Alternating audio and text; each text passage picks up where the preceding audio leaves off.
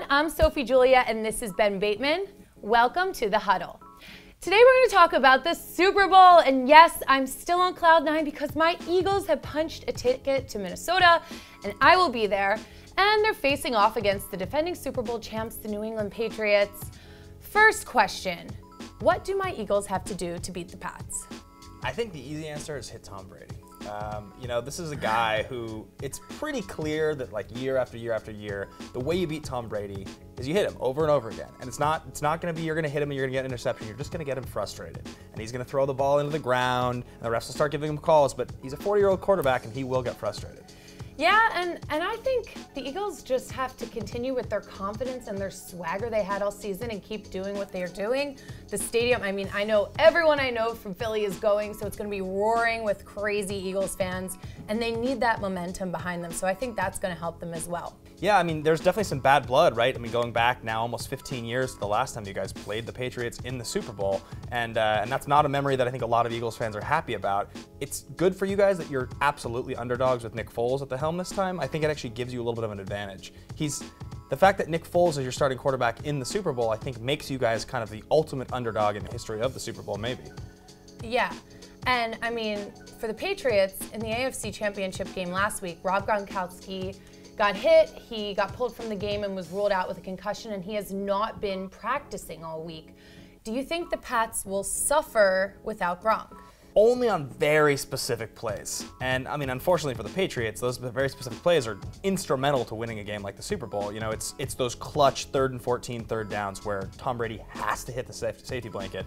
Not having Edelman and not having Gronk for a Super Bowl, that's gonna hurt. Exactly. I mean, Gronk wasn't in it last year, but they had Edelman, who was like the star of the game. And I mean, Amendola is... Can't rely on just Amendola. He's magical, but that guy could, pull his groin in the first quarter. Like, the fact that he stayed healthy this year as long as he did was crazy. Nobody saw that coming. But who's really magical is Tom Brady, and to be honest, no matter who's ruled out, anything can happen with Tom Brady as your quarterback.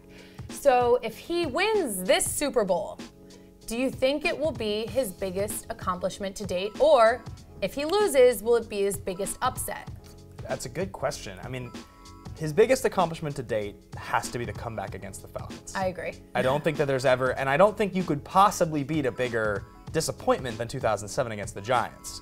My thing is that, I think about sports in terms of storyline, right? The narrative that we're going to look back on this whole. And Tom Brady's story is written. This is almost like an irrelevant game in his history, because if he loses this, he still has 4 wins. I agree. There's nothing crazy about beating the Eagles with Nick Foles at quarterback. Like, it would be crazy if they did win. And if he loses, he's 40, and he made the Super Bowl at 40 in back-to-back years, so that's already insane. I feel like, I don't really know how to feel about Tom Brady in the Super Bowl. I feel like if he wins, it's expected, and if he loses, it's like, whatever, he always wins. So you take one, you lose one. And I mean, I don't think it's gonna be this like crazy, unbelievable upset. Yes, we're the underdogs, but the Eagles were the #1 seed going into the playoffs. They had a dominant season. And even without Wentz, I don't think it would be shocking if the Eagles win. I don't think people are expecting a blowout by the Pats. You gotta feel bad for Carson Wentz, though. You gotta just feel so bad for the guy. And you gotta feel bad for me because the whole city of Philadelphia was just heartbroken when that happened. But, I honestly didn't expect us to go as far as we have with Foles, but now I'm rooting for my guy. I mean, if Nick Foles pulls this off, if you guys win the Super Bowl, he's going to get thrown into the conversation with Trent Dilfer and Joe Flacco and these one-off Super Bowl winning quarterbacks who we look back 20 years later and we're like, oh yeah, that guy won a Super Bowl. And to his credit, I mean, he already has the 7 touchdowns in a game thing. He's one of the few quarterbacks that's ever done that.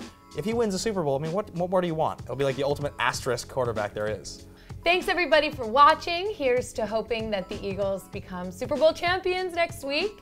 And where can we find you on social media, Ben? Oh yeah, you guys can find me at Ben Bateman Media on Twitter, Instagram, and I do Red Zone stuff during the season, so, look out for me next football season. And you can follow me at Sophie Julia. And don't forget to like and subscribe. Awesome. Cool. Yay! Yeah.